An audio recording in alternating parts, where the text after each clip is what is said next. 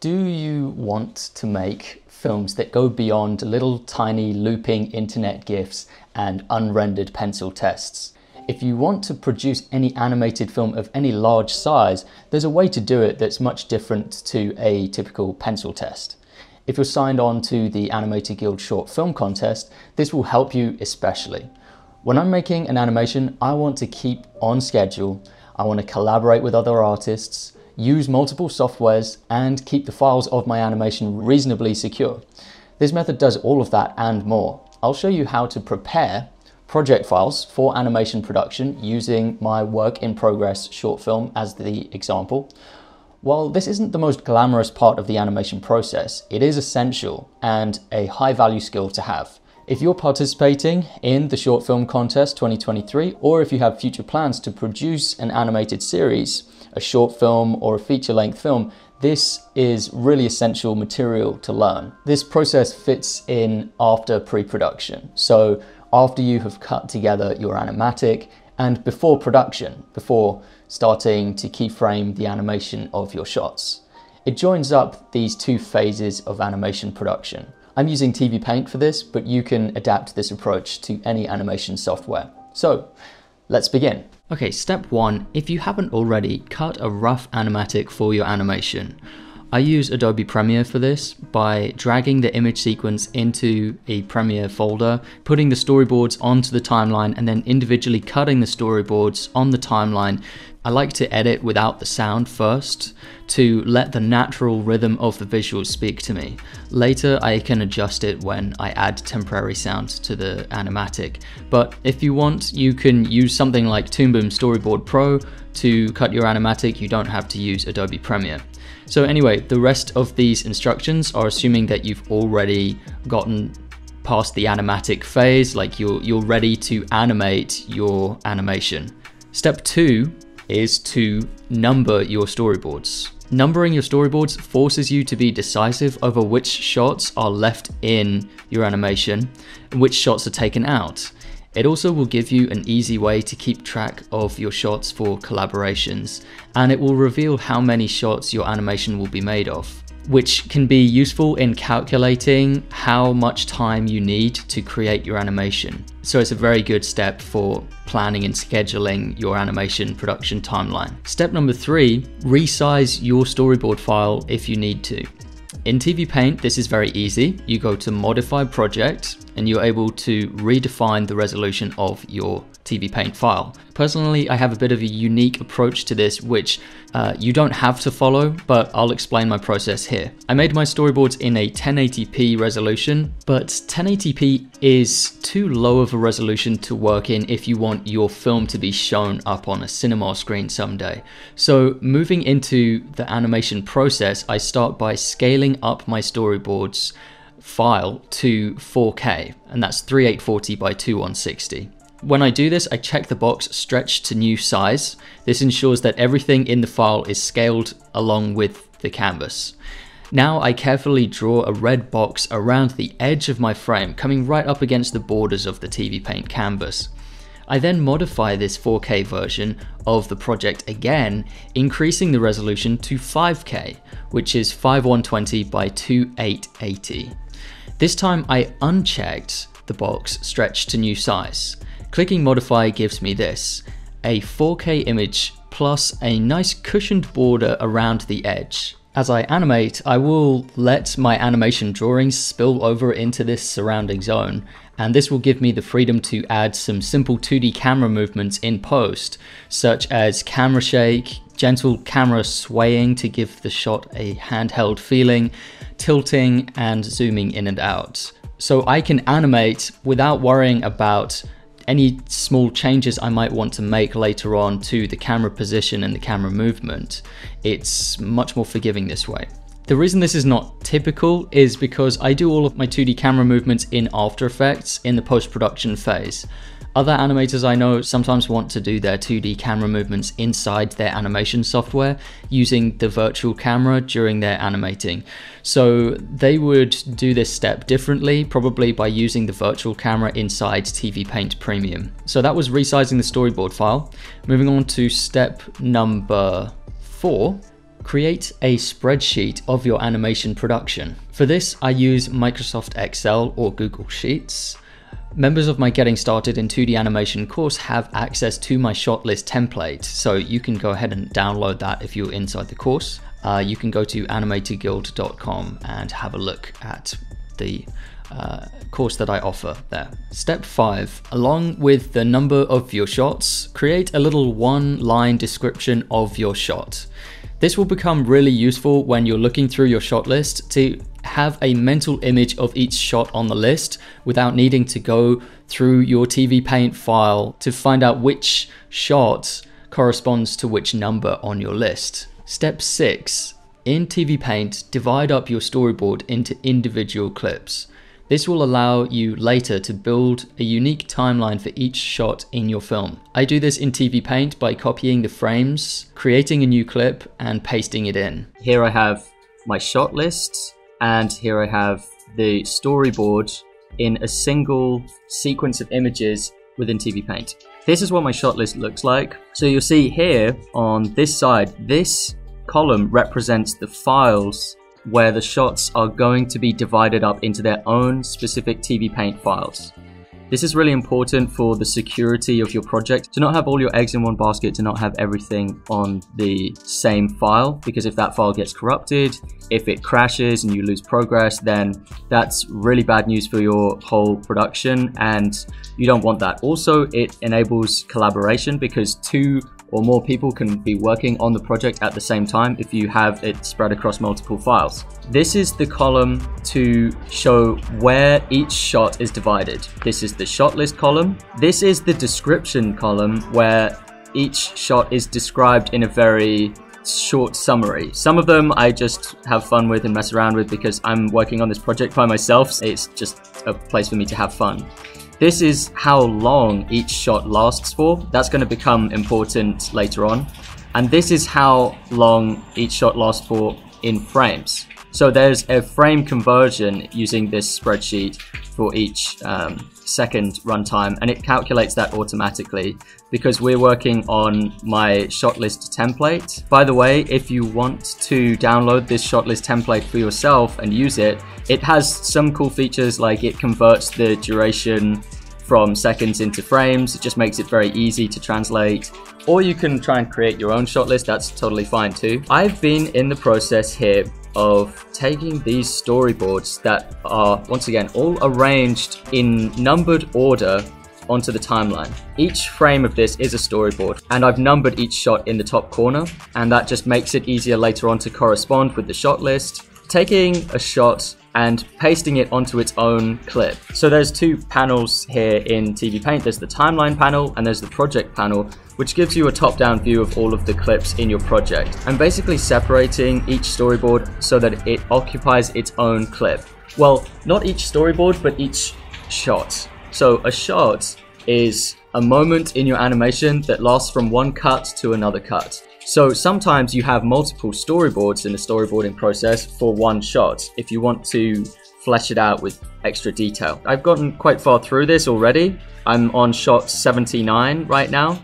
So if I click onto that, you can see in the timeline panel, it's just one drawing. I haven't given it time yet. The aim, first of all, is to arrange each shot to have its own clip. You want its own timeline by itself so that you can basically build up the scene, the animation of the scene, fresh every time. So here's how I'm doing it in TV Paint. I have arranged some keyboard shortcuts which you'll be able to download. Again, Getting Started members get to download these, but you can also modify the keyboard shortcuts in TV Paint. You can just press Ctrl K and it brings up this keyboard shortcuts panel, and you can assign on here, you can assign these shortcuts, like for example Shift B is unoccupied.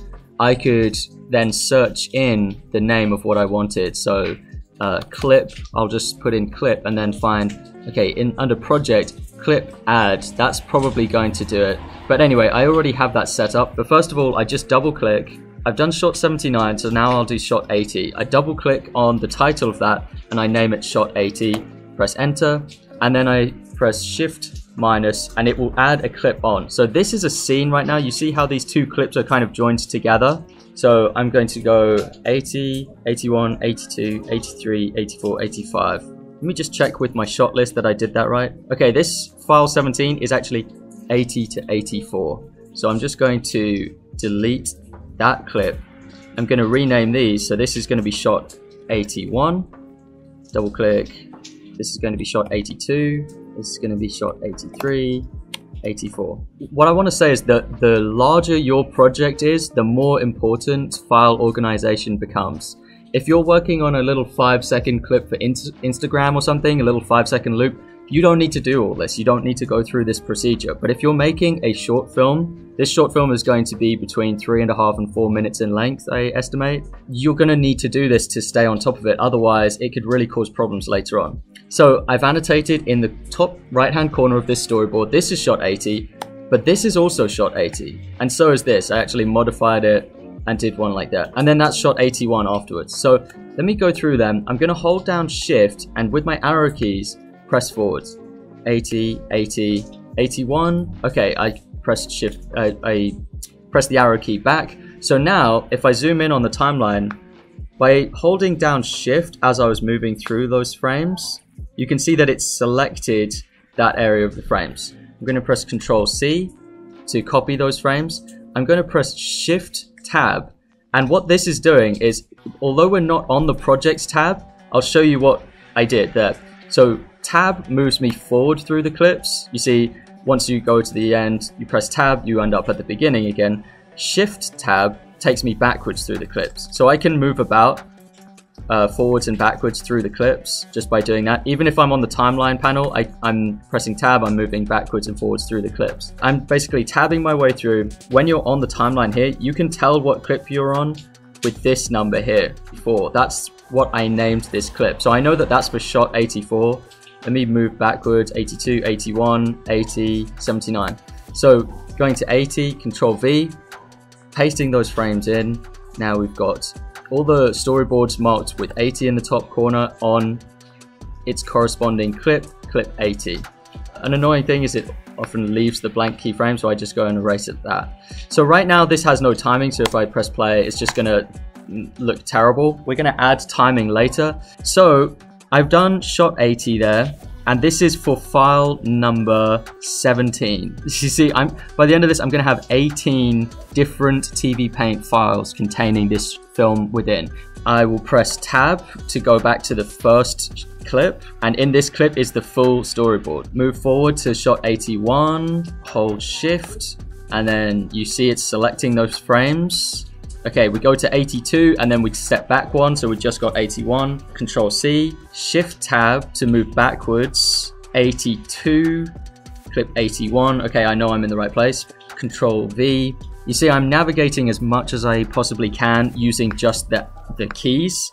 It's a lot more efficient to do that in this stage instead of going everywhere with the mouse. You can speed this up to be really fast. So you should be able to rattle through these in a day or so if you're doing a short film of any length. Okay, so I've done that file. Now I go to Project, double click to create a new scene, double click again to rename, 85, enter, and then Shift minus. I know this seems quite complex, but it's actually a very simple idea at the core of it. You're just distributing these to different files. Now you might be thinking, but this is all in one file. You haven't achieved your goal yet of distributing these shots to be in clustered files. And you're right, we haven't gotten there yet. So I will go ahead and demonstrate that later on. I'm just adding time to these storyboards now. So I'm gonna just bring up this. I'm on shot 20, clip 20, 38.4 frames it says here. This is what I measured from the animatic in Adobe Premiere. I'm gonna round that up to 39. I round up each of these decimals. I'll just stretch that, go to 39 there, tab onto the next one. You just rinse and repeat. You want these repeat actions. It's the easiest way to get your way through this is by batching a lot of these processes. It's what you've got to do when you've got dozens of shots like this. Shot 21, 41 frames. This I've got multiple frames, so the thing I do to make it quick is just pull it out by that tab there. We're at 41, and then I set it to stretch. So when I do that, you see it stretches out the second frame with it. And we just keep going through. We keep doing this. Let's move down one. 31.2, so 32. There will be time for more fine tuning later, but now we just want to do this very simple procedure in between. What this does is when you set in the timeline how much time you measured from the animatic, you're carrying that calculation you made in the animatic when you had a top-down view of all of the shots and how they worked together. You're carrying that runtime estimate forwards into the animation process. That's how long this shot is going to last for. Later on, then one of the later steps when I'm doing the key animation, important points are going to actually occur. The more likely thing is for a shot like this is that I will just create a new layer above and create my frames fresh. So I might actually just hide this and try and reconstruct it, drawing it from scratch. That's the more likely thing that will happen. Step 7. Split your animation into separate files. This is vital for a large animation project because it will protect your film from corruption of the file or losing progress.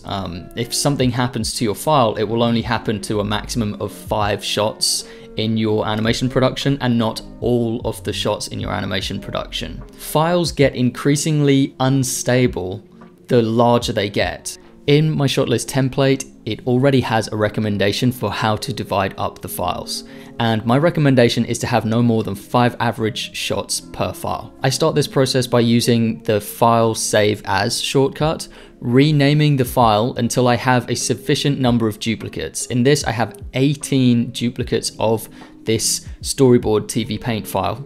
Then inside the file, I delete every clip except the right clips for this file.